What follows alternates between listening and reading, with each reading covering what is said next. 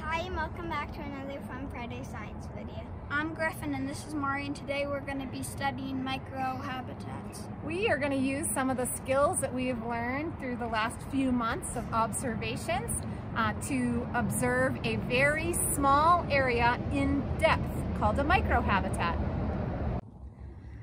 So we are doing a video on microhabitats, meaning that you look really carefully at one place to see how many things you can notice. So we are spending 5 minutes with Griffin and Mari looking around here to see everything we can notice in this little pool. One of the things that we noticed and why we chose this place is because this was a flowing river earlier this spring, and now we're down to this being the last little pool. Everything else is dry, dry, dry. And so we were curious what was still left in here, and we were also a little nostalgic because now summer's ending, it's going to be fall soon, and we're noticing more seasonal changes. So we thought it would be interesting to notice what was happening just in one small place and see everything that you can. So you don't need a pool to do this. You could mark off a little piece of your backyard and take a micro hike right through and notice all the things.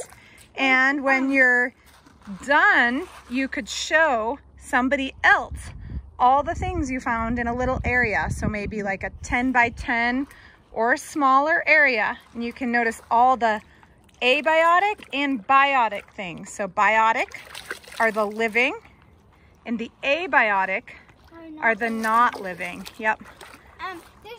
There's caddisflies on the bottom, and there's boatmen and water skippers and water pennies on the top of the water. Yeah, the water pennies also can go under, like when you catch them. And remember from when we were looking at the benthic macroinvertebrates, so those are the ones that live underwater for part of their life, and then they hatch and they become something else, like, well, not really something else, but a mayfly, right? Lives under the water with those legs, and then it hatches and actually becomes an actual fly. Does the caddisfly hatch and become something else? It just hides in its shell and like moves across the bottom. Yeah, but eventually what does he do, Griffin, or she? They become a fly? Yeah, an actual caddisfly. But what about things like the water boatmen or the water skippers? They just stay. Yeah, that's their final, and those little things that are swimming around on the top. So this is their final stage of life, is in the form they're in. They live their life in the water even as a full bug. But the benthic macroinvertebrates hatch into something else. Oh, here's a boatman. Yeah, if you guys look carefully right here, there's little tiny bugs that are swimming around. So the closer you look, right, and we pick up rocks and we can find things underneath them. Is this a caddisfly? Yeah, show the camera. Yeah, they build their shells. Here, let's see. Oh yeah. And watch, when you throw it back in, it will go under the water and swim, and then it will rise back. Oh yeah, you can tell if you look at them for a while because they actually move. Yep, there he's here. Yeah. Freezing water. Yeah, what did you guys notice here? Oh man. This is as cold as before. So where do you think this water's coming from? Underground. Underground, yeah. Yeah, and what about the water out there? Warm. It's Warm. Yeah, because it's just getting heated in the... This is like when it was before, when this is a really big pool. Yeah. Everything was this cold. I know. And what's in there swimming? Water. So many water pennies and skippers. More water pennies, but they're really small. What are other things you guys have noticed here in your pools? I mean, it's all really one pool. It's connected. This is just a part of it.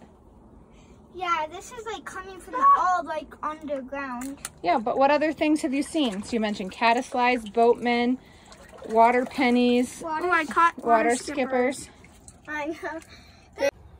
What did you guys notice back here? It's cold though. Yeah, it's like all groundwater. Yeah. It's a lot colder. And there's a lot of bugs just smushed together. Mainly water pennies and water skippers, but also I see some caddisflies. And Mari, what did you say? Why do you think there's more caddisflies? Because it's really cold water. Yeah, they like colder water. So what abiotic things are over here, Griffin? Sticks and pine needles. And pine cones, I see. Oh, yeah.